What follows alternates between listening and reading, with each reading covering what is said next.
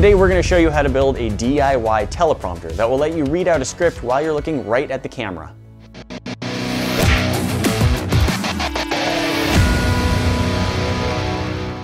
Guys, believe it or not, almost everything that we've said on this channel has been without the use of a teleprompter. Some of you may be surprised to learn that because in my first videos, I was awkwardly staring straight at the camera, rarely blinking or interacting with my surroundings. It was a struggle for a while. I like to think I've gotten better and don't need to do that anymore.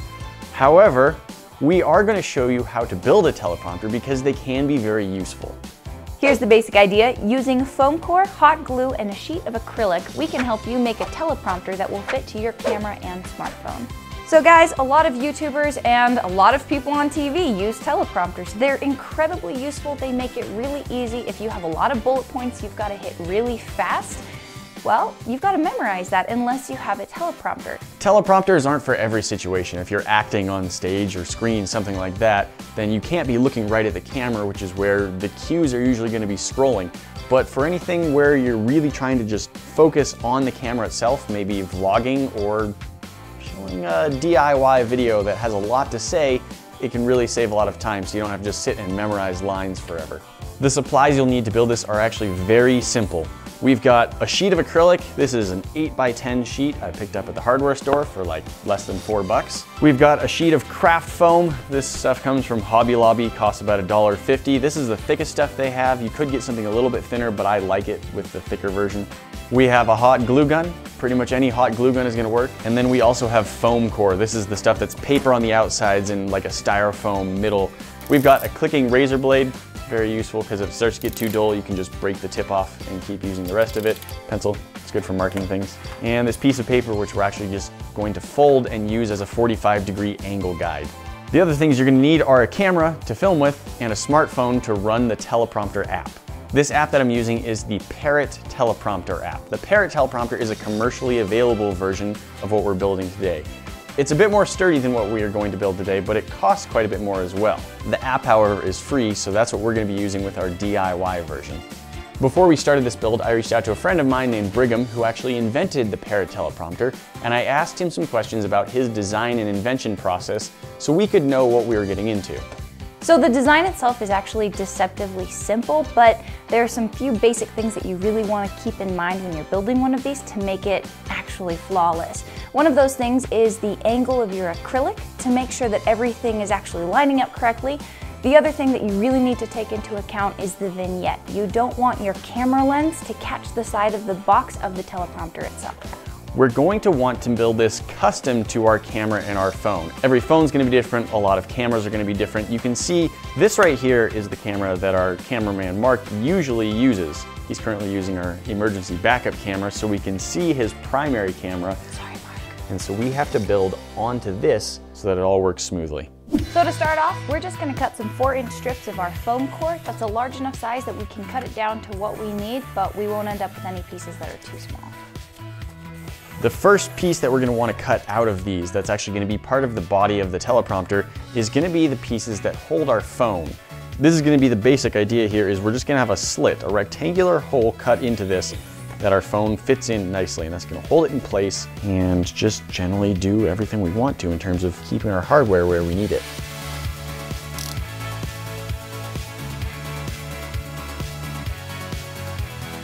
Aha, I measured correctly. That's actually quite snug. As you can see, it's not falling out like that. That's a pretty good thing. I'm gonna trim this. I'm gonna give myself too much space here. It's not gonna be this tall. This is just moving on, and now we need to build another one exactly like that. Got our two pieces that hold the phone. However, with my particular phone, I have the camera that sticks out. It's not quite flush with the rest of the phone body, and I want it to fit just right, so I'm actually gonna cut that notch out as well. And I'll show you why. So you can see here the width that the teleprompter text runs at, and we want to encase it at about that width. And so we want this side to get in a little bit closer, but right now it's bumping into my camera, so I need to cut a notch so it doesn't do that. All right, how'd I do? Nice. So obviously we're gonna cut these down to size, but the next step is gonna be to cut some 45-degree angle slits into the side. That's gonna be what holds our acrylic piece in place. Piece of paper folded across diagonally should give us a perfect 45-degree angle. Here is where we're going to want our piece of acrylic. We've got the piece of paper, and I'm just going to set that right onto the screen of the phone, and then this line, when we can mark. Same thing on the other side. We've got our 45-degree angle lines, and now we need to cut out a small slot, the same thickness as our acrylic sheet. We had the lines drawn longer than they needed to be. We don't need to have this extend all the way down off of the foam core. We're gonna have it stop right here, a little bit above the height of the phone. We can see that it's maybe 5 millimeters above the height of the phone screen. And on the other end, it doesn't need to extend all the way to the end of the phone screen either. So we're just gonna cut it off right about here, and all of the light from the phone will be shining up this direction. This is actually an interesting demonstration right here about how exactly a teleprompter works. So our camera will be filming this direction. So we'll have the lens of the camera will be about right here, filming out here. This is where the person being filmed is. Phone screen is down here, pointing up. The acrylic is reflective, but not as much as a mirror. So light coming off of our phone, the text that's being written on it, is going to bounce up. Some of it is going to go right through the acrylic, and it's just gonna keep going that direction. But some of the light is gonna hit the acrylic pane, and at a 45-degree angle, it's going to bounce off. And remember, this is where we are over here, so we're going to be able to see what's on the phone screen as it bounces off this way. But because of the angle, the camera isn't going to see any of that light. The phone isn't going to bounce light off the acrylic this direction. That just doesn't happen. It's only going to go either straight through the acrylic or bounce off the 45-degree angle out towards us. So a tip for you if you're ever cutting matte for something that needs to look really, really pretty, make sure that you're cutting inwards. You don't want to ever cut outwards towards the mat that you're going to be keeping. You might end up with like a score mark that you don't want. In this case, it doesn't really matter, but for future reference. So you cut towards the piece that isn't going to matter. So now, to know what size of acrylic we need, we're going to measure the cuts we've already made. Now what we also have to take into account is how far apart we want these, and again that depends on the phone you're using. So we'll start by just cutting a 4-inch wide strip of acrylic, kind of like we did with our pieces of foam core, and we'll then chop it down to the right width after.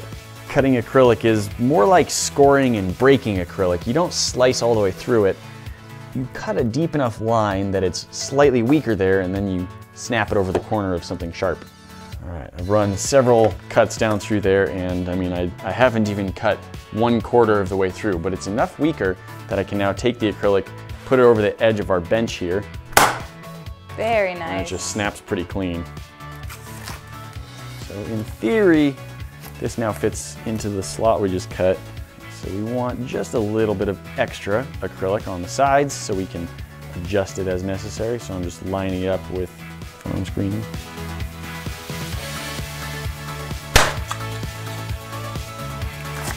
Yeah.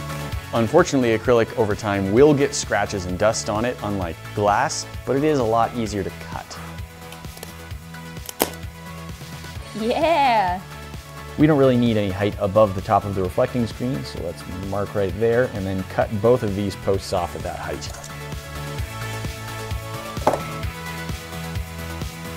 So if you have the tools for it, and if you know how to cut glass, you could use a glass screen. It would last a little bit longer, but acrylic is very easy to cut, very easy to handle. So and it's cheap.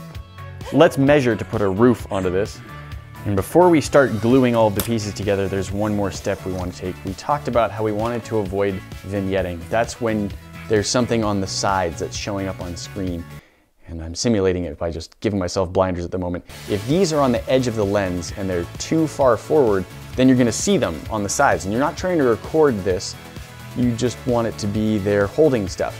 So to make sure that we don't get any vignetting, any blocking of the visual, we're also gonna cut out just a little bit of a curved shape into these to try and minimize any accidental encroaching on the sides. there you go. And you normally will not see that in movies, but a really easy example, turn on your camera phone and just put your hand to the side, you'll see it. In a situation like this, less is more. Don't melt your foam. Let's measure for the back. Before we attach the back, however, we need to add something else. We're going to have this back attached to the lens of the camera, and not just through the foam. We're going to be using our craft foam as a collar that fits around the lens, because that way it won't just be one ring around the lens, but actually a bit more of a collar. Here's a 1.5 inch strip of our craft foam. Now we're just going to measure around the lens and glue that into a circle that fits right around it.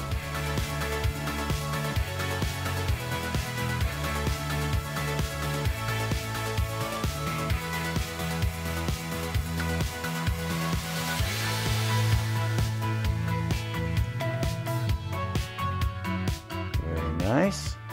Now, there's our back piece. There you go. Now we want to trace out the same shape, the size of the foam, not just the lens, but the foam itself. That's what's going to be glued to this piece of foam core. The really nice part about working with foam core and foam is it's usually pretty forgiving, so even if it isn't a perfect circle, it's still gonna work. Nice. There we go.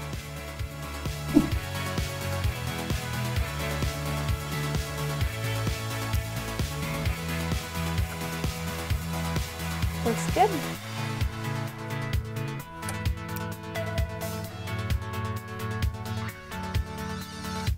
Perfection. The teleprompter box is mostly built. There's one more thing that we might want to do.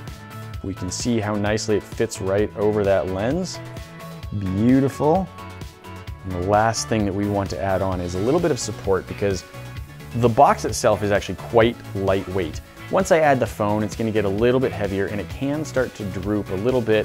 And aside from that, you're really putting more weight on the end of the camera, which is going to make your hands tired if you're holding the camera. So we just want to add a little bit of support. On this one, what we're going to do is we're just going to have a piece that extends off of the bottom and rests up against the base of the camera. So if it does try and tip at all, its leverage is pushing up against the bottom of the camera base. It should center the weight, so it's all much easier.